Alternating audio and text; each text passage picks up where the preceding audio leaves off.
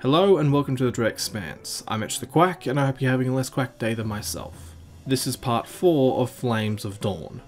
If you have not watched the prior parts of this content, I highly suggest watching the parts prior to this one, or the full version of this content. Links will be provided.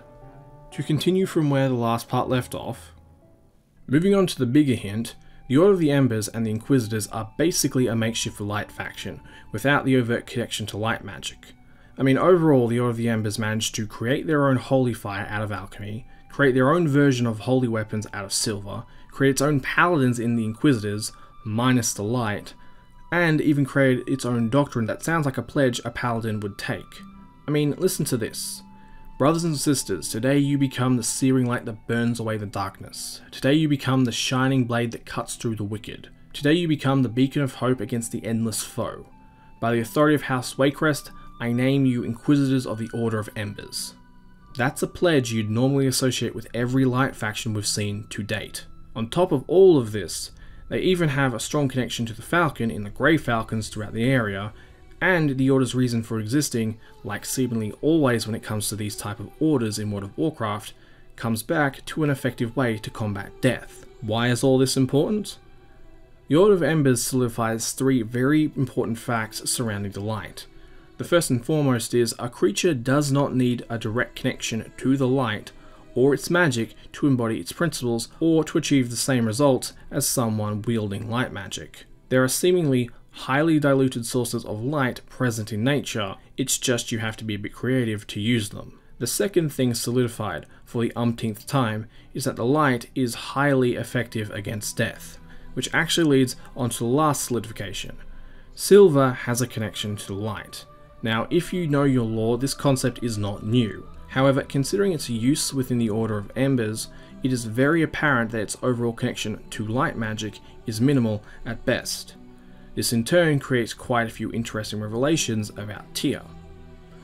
What do I mean by that? Well, Tyr got his hand bitten off by Galakrond. It was replaced by a literal silver hand forged by Jotun, that watcher that's patrolled the path of the Titans since Wrath.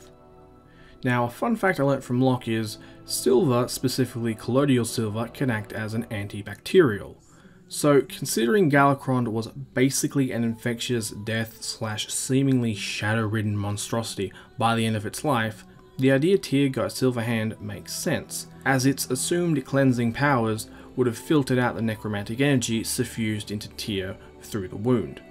Now, when Tyr died, the place he died was called Tirisfal, or Tyr's Fall. Now, with such a direct naming scheme, you'd think Tyr's hand is where Tyr's hand landed after he caused the explosion that mortally wounded the Sithraxi and ended his life. Apparently, that's not the case though. The hand was in the heart of Tirisfal Glade. However, after the battle, it seemingly dropped off the face of the earth, as in apparently no one knows where this hand went. So the question is, what happened to it? Now, considering the sheer reverence the Vrykul who moved south had for Tyr, I see one of 2 options happening. The first is, the Vrykul melted the hand down and turned it into weapons that would one day become sacred to all the early human tribes. The second and more likely option though, is the Vrykul moved the hand to a place where it would never be disturbed and buried it, ensuring no one disturbed the remains of the keeper they revered. However, considering how big the hand was, I wouldn't be surprised if the Vrykul separated pieces off the hand and hid them in multiple locations, explaining why the Vrykul seemingly abandoned Eastwald to the Trolls until their human descendants took the area millennia later. They assumedly didn't want any of their ancestors finding the pieces. This would also explain Thoradin's, the first king of the humans, need to take a pilgrimage to impress the Tarissi humans, the humans who would eventually become Lordaeronnians, as they seemingly never forgot about the silver hand and treated the symbol of the hand as a sacred image. However, at the same time, never seemingly had the curative silver on them, implying Thoradin may have travelled to the present-day locations of Tyr's Hand, Stratholme, Lightsoak Chapel, and Diantha Hall as a part of this pilgrimage. Stratholme and Tyr's Hand being quite likely locations, considering even after the Scourging of Lordaeron, Stratholme and Tyr's Hand still produce holy water, implying that purifying effects of the silver may still be active in the area, and explaining why the sites became some of the first holy sites for the Church of the Light. Overall, I think a bit of both possibilities may have happened, and what to do with Tyr's hand may have been a compounding reason on top of the Curse of Flesh as to why the Vrykul separated into different tribes after Tyr's death, even though all fundamentally admired the same person and his values. Now, the reason all of this is relevant is because at this point the Vrykul and the humans do not have a connection to the light as we know it today. If anything, you could infer the Terisi humans were similar to the Order of Embers, minus the constant threat of death magic, to our knowledge. And admittedly, the area was under the constant pull of Tyr and Zakaj's essences, which considering everything would imply a pull between the light and shadow. However, even then, if you were to say compare the humans and the Tol'vir at this point in history, it would be like comparing apples and oranges. Yes, both are technically fruit, but they are still staggeringly different. All of this implies one of two things, or possibly two things about Tyr. The first implication is Tyr may have been of the light and had a light-based weapon like the Silver Hand. However, because his renowned will was so strong, he never lost himself to the light, unlike many others who have used its power. The second possible implication is that the Silver Hand, the actual hand, has greater purifying effects than we originally thought. As in, not only did the effects of the silver fight off the possible shadow and death magic infection, it also, at least in part, may have expelled the extreme aspects of the Holy Light's magic, once again allowing Tyr to retain his person, where others who have been exposed to the light for that long begin to lose themselves. This would also imply silver is a purifier of extreme magic as a whole, not just quote-unquote dark/corruptive magics. Oh yeah, before we move on to the next hint, for those who want a fun fact that will make your jaw drop, courtesy of Lhok, IRL silver just happens to have this one peculiar effect when a person is overexposed to the element. That effect is Argyria, which basically turns a person blue. If you're looking at the image on the screen right now, yeah, I know, that is a massive hint/explanation/near perfect oh, that's what's going on with the Kyrian and Bastion. The only thing I can really add to this is wait till the end. I may have figured out why they are doing it. These circumstances surrounding Tyr and the first humans lead on to the last hint related to the sun on Azeroth. As you already know, the humans eventually did develop deep connections to the Holy Light, and in turn that connection eventually led to the creation of the first human paladins on Azeroth, and the Order of the Silver Hand. This was facilitated by the Church of the Holy Light, a church that was fundamentally set up by the Naaru through influencing the minds of selfless humans after the Troll Wars, like Mereldar, the sister of Lord Dane, the person Lordaeron is named after. Now, the question surrounding the Church of the Holy Light and its influence on the humans comes down to a question of why now? Why specifically after the Troll Wars did the Naaru suddenly start paying attention to the humans? I mean, for all intents and purposes, it seems as if they could have influenced the humans at any point in time, so why after the Troll Wars? The implication seems to be the sacrifice of Lord Dane to ensure victory over the Trolls, as his death is directly connected to Mereldar's actions of becoming a priest, and in turn creating the Church of the Holy Light. And where Lord Dane's death is a major part of the reason and makes some very interesting connections, there is also another reason I need to mention first. You see, something we've known for a very long time now is Azeroth is seemingly hidden by a protective veil, arguably multiple veils. These veils for the most part stop certain creatures getting in and others getting out. Now, considering the difficulty of bypassing these veils, which almost always require someone on Azeroth to open the door, the Naaru being the exception to the rule this early in Azeroth's history doesn't make much sense, even if they are just projecting visions. This is where the first 100 human mages come into play. You see, where for the most part fire mages create the fire they use, the first 100 mages didn't actually create the fire that decimated the Armani. They technically summoned it. I mean, if the event being called Fire from the Heavens didn't give it away, what the fire actually does should. The sorceress flames burned lower and troll alike from the inside out. Those flames burned lower, meaning they burned spirits. and I'm certain it wasn't normal elemental fire as we're dealing with fire mages, raising the glaring question, where did that fire come from? Now, I have mentioned in other content the notion that frost and fire mages use fire and water but actually control the power of heat and frost, hot and cold. The idea being the elements that are most easily affected by these principles are fire and water, but fundamentally mages are using a different form of magic than shamans. Taking that notion further, I then asked, why hot and cold? And the only reference that seems to explain why those two specific notions is Seath and Rukmar. Seath being the cold-blooded, shadow-related serpent that wished to bask in the sun, serpents IRL notoriously being cold-blooded animals, while on the other hand, there's Rukmar being the phoenix, which just happens to be universally associated with fire mages and their magic in World of Warcraft, as seen with the Blood Elves and their notorious mages and symbols, to even the Kultirans as demonstrated by the Horde version of the Jadefire Masters, implying frost and fire mages deal with very, very specific aspects of the shadow and the light, specifically the cold of the shadow and the heat of the light.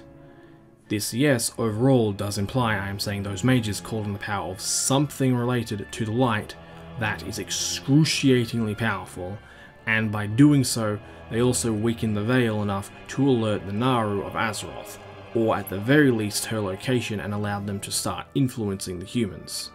The interesting tidbit that supports this are the dwarves, specifically dwarven paladins. If dwarven paladins weren't specifically stated to be a thing, you could easily make the argument they were a player only thing, or after BFA a dark iron only thing.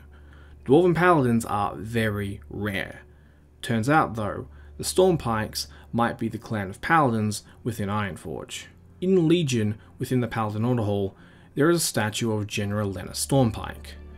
This is the first reference to Lena in World of Warcraft. What's stunning about the reference, other than the fact that Lena is a dwarven paladin, is that she is a Stormpike, as in the dwarves fighting in Alterac Valley. So firstly, she could have quite possibly been Vandar Stormpike's equal, as she was a general, if not superior, depending on the family relation before her death. Secondly, Lena's existence throws a lot of questions out there about what the Stormpikes have actually been after since they moved into Alterac Valley, since we know dwarves are drawn to Titan ruins. Couple this with the fact they might be a heavily light-related clan, and the question becomes, is there something relating to the Titans and the light in Alterac? And if there is, does it have something to do with what the first Stupid Mages pulled off in Alterac, and the start of the Naru's influence on the humans? This is where Lordain's sacrifice comes into scope, and a fact that I honestly didn't know existed until I was getting feedback on this script. I mean, this fact is blatant and amazing, but geez, I wish I had picked up on this earlier, because adding more to this theory in any way, shape or form was completely quacked. Anyway, because of my resident Tauren expert, I realised I overlooked what the Yine in Tauren culture actually were. The Yine are basically honoured Tauren ancestors that have died saving lives and or creating lives.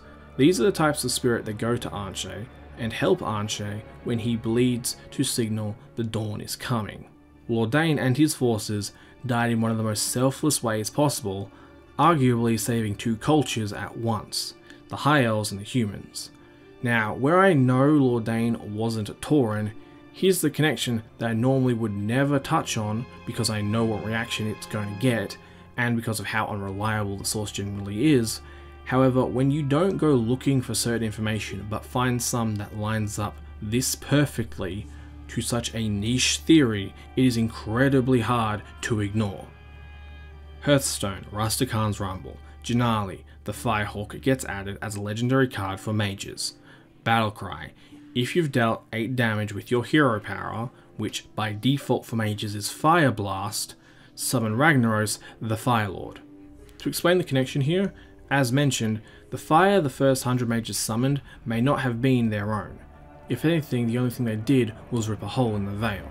The fire probably came from Arnshe, because Lordain and his 500 men proved themselves to be Yine, which probably empowered Arnshe by a ridiculous amount, so that when the mages did open the door, Anshe let loose the wrath of the sun on the Armani, creatures it probably considered heretical for worshipping Janali, a creature that was probably spawned by or subordinate to Anshe at some point. What's terrifying about this though is those mages may have broken the veil to such an extent that Anshe was able to bring its flames through the Firelands, or worse yet, exert control over the Firelands. And where I know I must sound like I'm selling Ragnaros short, think about it like this. Ragnaros and Alkir were innately corrupted by N'Zoth during Cataclysm, and it's generally why they served him without question. Who's to say something else of equal power, if not more power, could do the same to a certain section of the Firelands or any other parts of the Elemental Plane when enough of an opening is provided. Also, if you've done the Dark Iron Dwarf Allied Race questline, you know there is a sect of Dark Irons looking to bring back Ragnaros, and where I know this concept is basically a meme, if the sun does have as much influence as I think it does, in particularly over the element of fire, Ragnaros the Light Lord, servant of the sun, is a lot more plausible than you'd expect. I should also state that yes, I am inadvertently saying Anshe might be locked behind a veil in some form of titanic prison similar to the Elemental Plane, which, after the Troll Wars, may have been weakened around Alterac. I am also inadvertently hinting at the notion that Naru, who began showing visions to the humans, may have been locked in the same prison as Anshe. Or if we go with Khadgar's Loon theory being plausible, Anshe might have had something to do with the Naru's creation, if not is just extremely similar to them in nature, as in the Yine help Anshe as he bleeds to signal the dawn. The only thought that comes to mind for me when picturing that is how alternate Velen, being of pure spirit, was able to purify and empower Kahara, the Dark Star of alternate Draenor, and makes me wonder if Anshe works on a similar premise. This possibility also gives another very good reason for why the Halls of Valor may have existed in the first place. It may have been the facility that stopped spirits from being drawn and fed to the sun, and why Lordaine's death may have seen him become a Yine and result in the Firestorm, as in because Odin hijacked the Halls of Valor millennia ago, to our knowledge the facility for the most part stopped serving as a buffer for Anshe. So when Lordaine died, his spirit may have been called to, and or forcefully taken to the sun, and thinking about it, this also creates some really off questions about that vision Anduin had of Varian on the Broken Shore, and who/what Anduin actually saw.